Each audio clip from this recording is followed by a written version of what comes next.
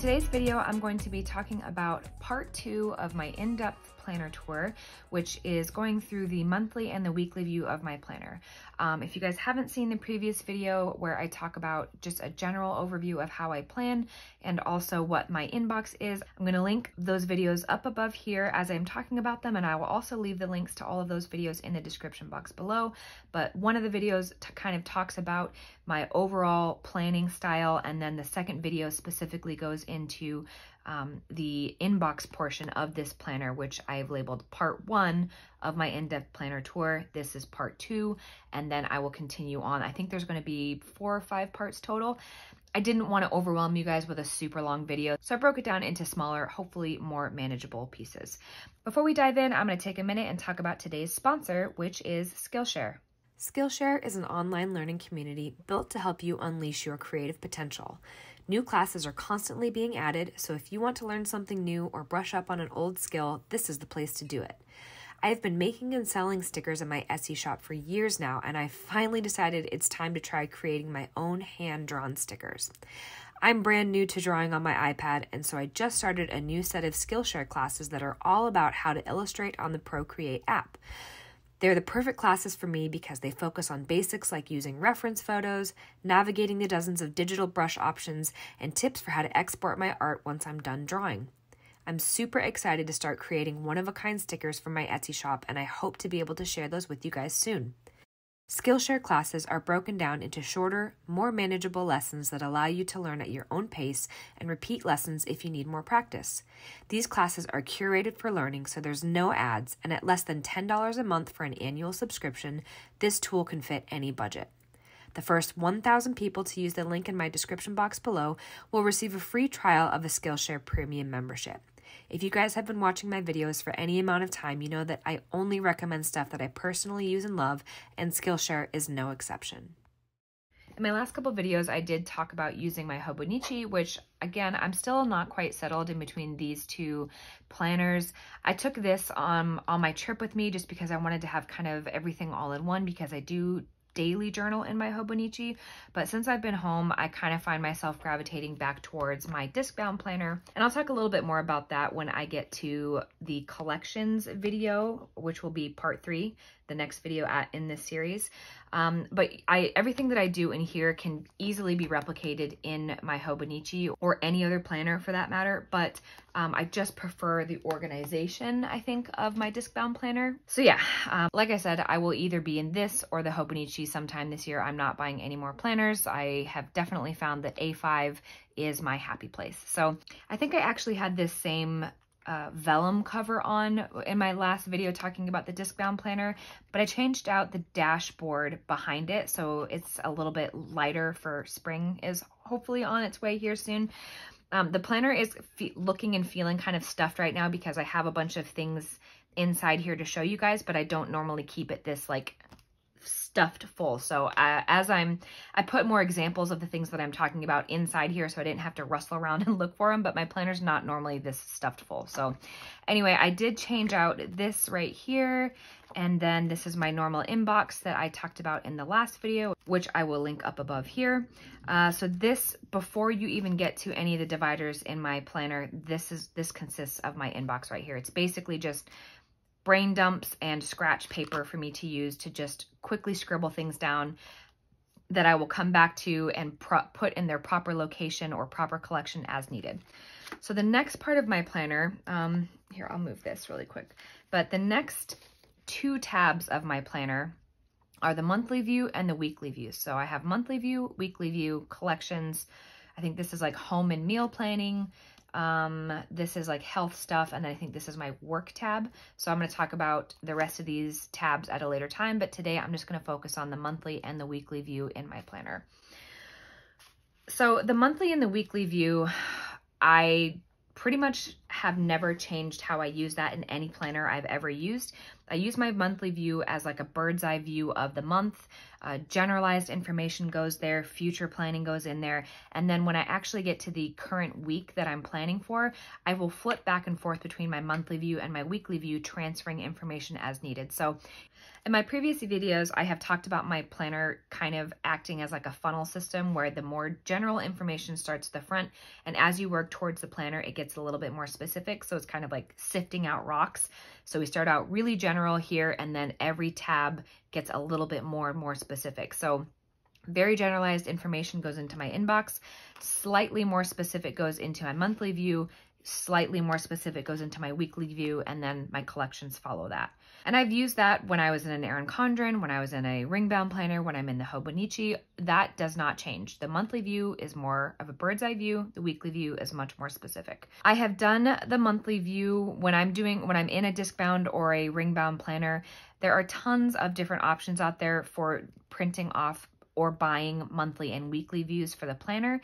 Peanuts Planner Co. offers a free monthly view every single year that you can print off, and it's really, really great. You can actually type into it and put holidays in it, which is what I do.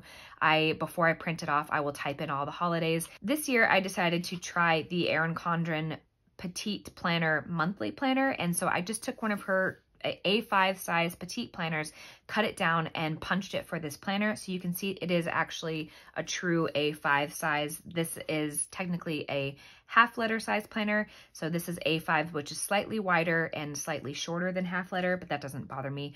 I missed having all the holidays pre-printed and having like Erin Condren's monthly color scheme in here. And it's actually worked out really well for me this year. I'm not sure if I'm going to be repurchasing this for next year or if I'll just print off the Peanuts Planner Co. freebie and put in the holidays myself. But either way, I got to have a monthly overview. Any of the products that I'm going to talk about in this video, I will leave links to where you can find them down below. And I will also leave any affiliate codes that I have as well so that you guys can get a discount on whatever product I'm talking about. So inside the Erin Condren Petite Planner, they have a 2020 and a 2021 overview. They have space for in the coming year. I don't really use this view all that often. I know a lot of people will use it for like school calendars and things like that. It's nice to have an overview of the year at a glance. It's just not something that I personally use. I'm sure someday when I have kids and more people to keep track of, this will be more useful for me, but that's the yearly overview there. And then this was an 18-month planner, and so I took out the 6 months of 2020 out of here.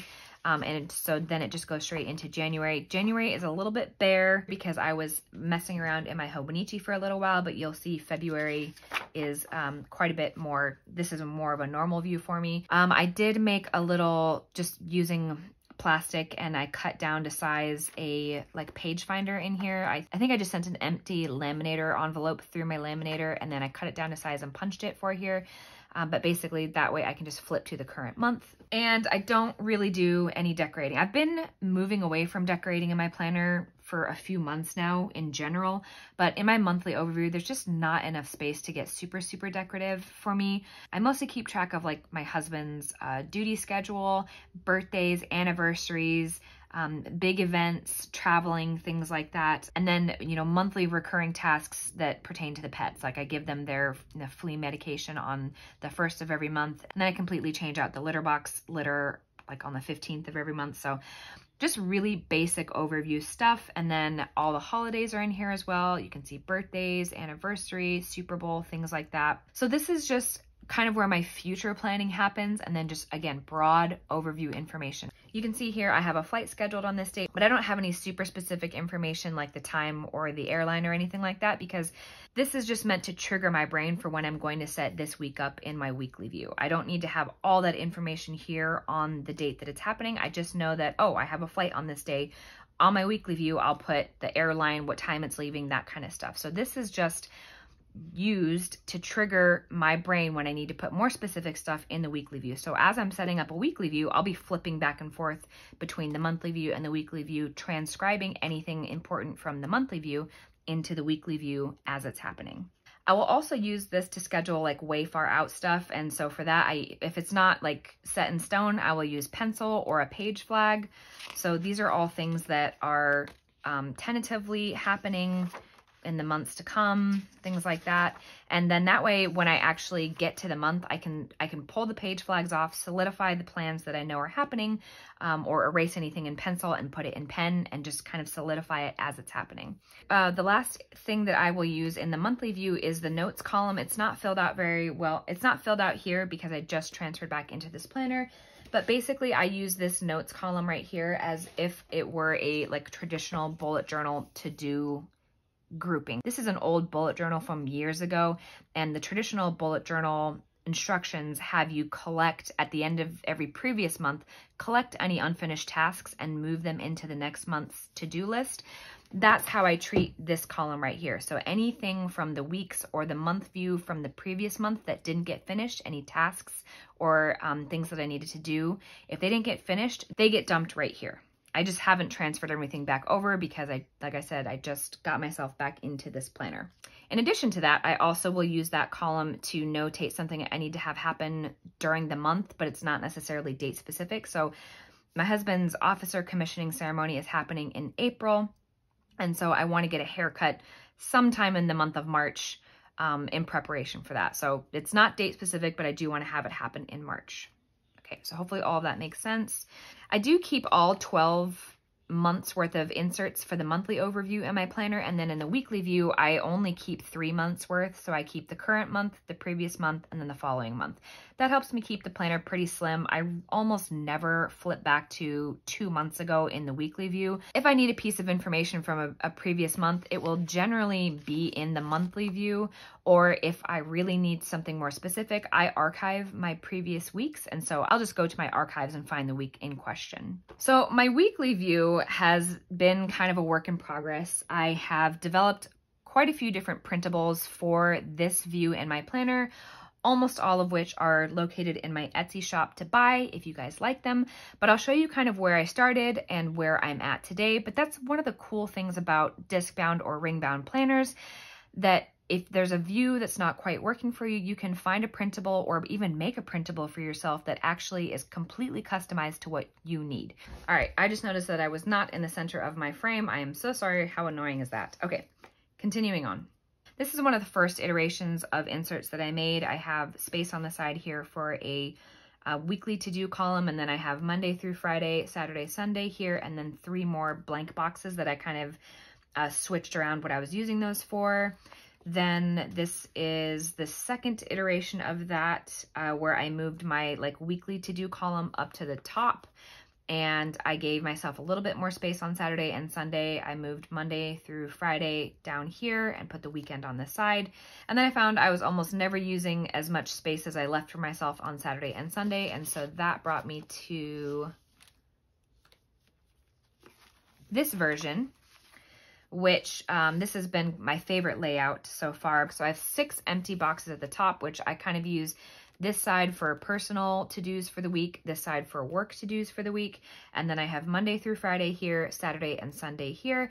All 3 of these layouts are currently available in my Etsy shop. And so when I was kind of feeling planner anxiety, planner fail coming on, I would rework what my weekly layout looked like and print something new off. And easy as that, I was back into feeling the planner groove again.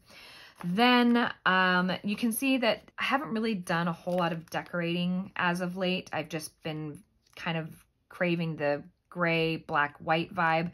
And so it doesn't have to be as busy as this right here. It can be as simple as just writing down what I need to do in pen and black and white, and that is it. Because I do love the layout of the Hobonichi, I also have been messing around with a Hobonichi style insert, which I actually really like this a lot. The columns are narrower, but that's not a huge deal. But the Hobonichi really takes advantage of the space really well, and so I kind of really love this layout as well. So I'm not quite sure where I'm going to land. I have options, which is always a good thing. So I'm finishing testing these out, and then I will put these in my Etsy shop. And then I also am testing out a more like typewriter style font on those previous 3 inserts. Not everybody likes the brush script, so I'm working on getting a less like script style font available, but eventually I will have these in my shop as well. So basically, all that being said, just to say that I set up my weeks on Sunday night generally. So I will go to the week coming up. I'll fill in, you know, my dates or whatever, and then I will transfer in anything pertaining to my husband's work schedule. I will put in holidays. I will add, at the time there was a football game. I was picking up my family from the airport for Christmas. Any appointments that I had, those all get transferred from the monthly view into the weekly view, and then I fill in my days as the week is going on. I'll see if I can find a better example of that here. I don't really have anything major going on this week, except my sister's birthday is on Sunday. So really the only thing that got transferred from my monthly view to the weekly view is my sister's birthday, which was on Sunday. So if you flip back to the monthly view, you can see that starting from the week of the 22nd, I don't have a whole lot going on except for on the 28th, my sister's birthday. So that's the only thing that got transferred from the monthly view to the weekly view. And then as my week is going on, I'm filling in to-dos up here. I'm filling in daily to-dos, things like that. So more of these tasks have actually been completed than I have checked off. So do as I say, not as I do. Check things off as you finish them. And then behind my weekly view, I have a couple months worth of habit trackers in here. So yeah, so basically, since we're in the month of February, I will have January, February, and March in here. I'm still kind of settling back in for my trip and making sure everything's organized again, but I keep the previous month, the current month, and the following month in my weekly view. And then at the beginning of every month, I take out the previous month and then put in the following month's inserts, just so that I have kind of like a rolling 3 months worth of inserts in my weekly view. Okay, so I hope that was helpful. If you guys have any questions about how I plan in the monthly view and the weekly view, please leave me a comment down below. I love hearing from you guys. I love chatting with you about planners. Check out the description box for links to all of the planner inserts and supplies that I talked about. I have all the websites linked down below. Some of them you can find on Amazon as well. And then if I have an affiliate code, I have shared that below as well. So hopefully you guys can get a couple bucks off of your order. Sorry, the first half of the video was not in the center. As always, thank you guys so much for watching and supporting my channel. I will talk to you in my next video. Bye.